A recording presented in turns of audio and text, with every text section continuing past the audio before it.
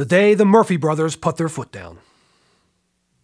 Nobody knows how it started, but somewhere along the line, Reginald and his brother Randy entered into a heated debate filled with wild gesticulations and more than a few colourful words.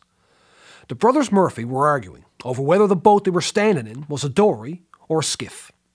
One claiming that a round bottom meant it was a dory, the other claiming skiff.